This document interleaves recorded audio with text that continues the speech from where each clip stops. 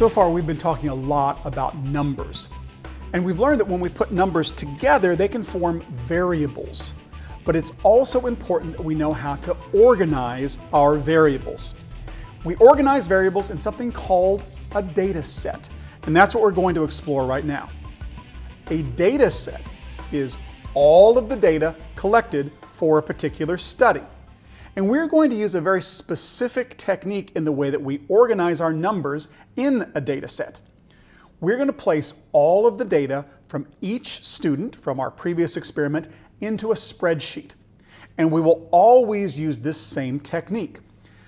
Students' information will go into rows and the variables will go into columns.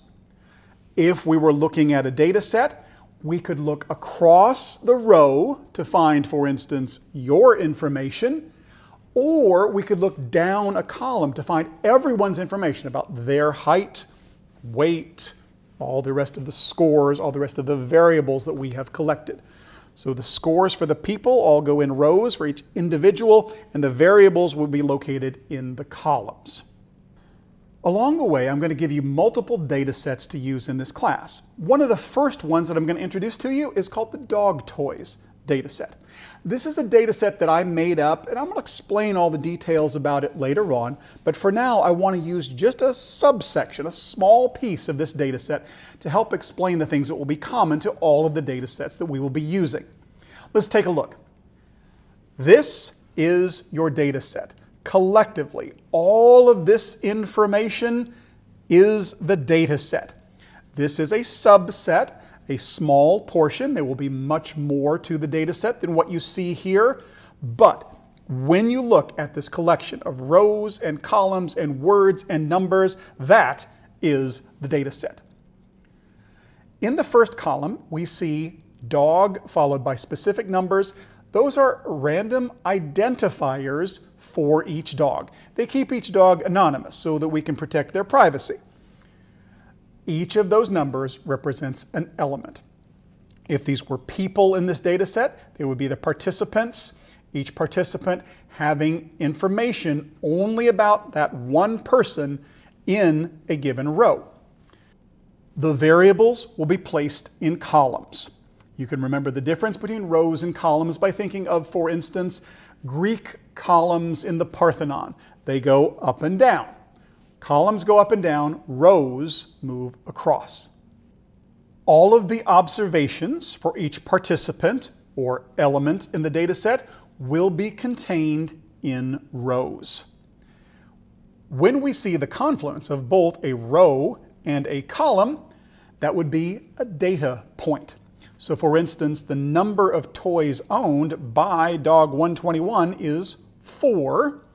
118 has a favorite toy of the rope bone, and 114 is a small-sized dog. Now let's apply what we already know about levels of measurement. Look at this data set and tell me if you can spot a nominal level variable. It would be favorite toy. It's identifying a difference, which is your favorite toy, but there's no underlying order to chirpy bird versus stuffed monkey versus chew toy. How about an ordinal variable? The ordinal variable would be dog size. We have dogs that are small, medium, and large. There is a difference, there is an order, but there is no quantity. We know that small is smaller than medium and medium is smaller than large, but we don't know by how much.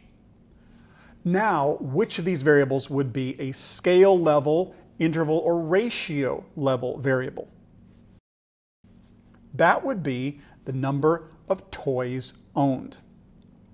It is answering a question of how many toys do you have? And finally, is this cross-sectional data or time series data? Because it was collected all at one time, it's not a before and after type of study. This would be cross-sectional data. Now that we have a data set, the fun can really begin, because we can put our data into statistical software and begin to analyze it. And that is going to be the topic for our next video.